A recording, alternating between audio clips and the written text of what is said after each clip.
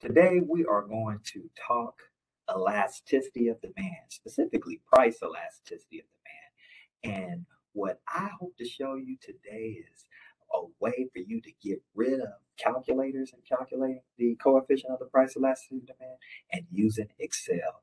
And so that's what we're going to get ready to start. Okay, so what you might notice here is that I'm using OpenStack's Principles of Microeconomics. I'm in Chapter 5, Elasticity, in Section 5.1, Price Elasticity of Demand and Price Elasticity of Supply. And so you see this graph here calculating the price elasticity of supply or demand. And what I want you to look here above, this is the formula that you want to apply. Percent change in quantity, that's the numerator. The percent change in price, that's the denominator. And calculating using the midpoint method in calculating the coefficient of the price elasticity of demand. And so here's the problem at the bottom, if you can read that. First, apply the formula to calculate the elasticity as price decreases from $70 at point B to $60 at point A. And so what I'm going to do here is show the Excel spreadsheet.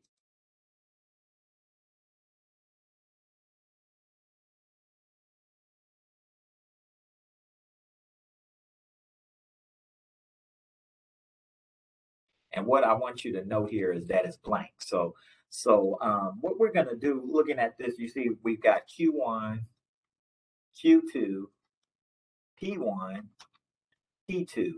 What do these numbers mean? Well, Q1, that's the quantity before the price change. P1 is the price before price change. Q2 is the quantity after price change. And P2 is the price after price change. So when we're looking at this problem, we should know what the original price was. Well, it's decreasing, so the original price was $70. The new price is $60. So when we look at the table here, you see 2800, comma 70. 70 is on the vertical axis. That's where price is, and it's in between 60 and 90. And the 2800, that's on the horizontal axis, the x-axis, which is Q. And so you notice here, B is in between 2500 and 3000, which is 2800. So let's plug in those numbers. And so my Q1, that's when the price was $70, that's 2800. My P1, that's the price before the price change, is 70. My new price now, and here I'm going to point A, that's 60. So I'm going to put 60 here. And then 3,000, that's this point right here. That's the quantity after the price change. And so now I'm going to have a numerator. Then I'm going to have a denominator. And I'm going to call this ED for price elasticity of demand. And so I'm just going to basically have the equal sign, but I'm going to show you how to convert this equation into an Excel formula. And so I'm going to do Q2 minus Q1. And so here Q2 is in column B, row 2. So that's where the 3000 is.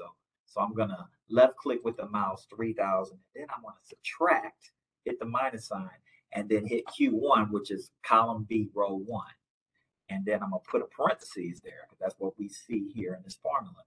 Now I want to show the denominator under the percent change in quantity. So I'm going to do a backslash. And here's the key here. You want 2 parentheses. You notice there's just 1 here, but you need 2 here. So I'm going to do a double parentheses. And then it's Q2 plus Q1. So it doesn't matter which order. So I'll do Q2 plus Q1. And then, let's see. That did not go through. Okay, that's column B, row 2, plus column B, row 1, that's B1, and parentheses, and then backslash, that's division, 2, and then another parentheses. And that's the number I should get for the numerator. And then in the denominator, I'm going to do price. So it's going to be P2, which is column B, row 4, minus column B, row 3, parentheses, backslash, 2 parentheses, and then I want to do column B, row 4, plus column B, row 3. And so that one did not hit, left click there, and that's B3. And then division, parentheses, and then division, which is the backslash, and then divide that by 2. And so that's what my denominator will look like. And then when we do the price elasticity of demand, then we just do the equal sign.